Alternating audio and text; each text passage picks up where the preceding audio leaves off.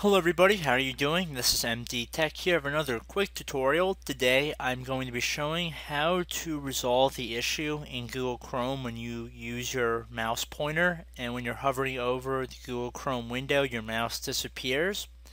So to fix this, we want to head over to our settings. So head over to the top right of our browser here, and on the icon that looks like a hamburger, left click on that, and then left click on settings.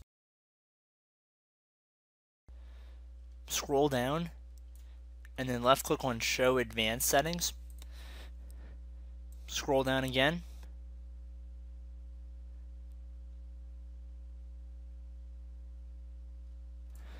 Under system, uncheck use hardware acceleration when available.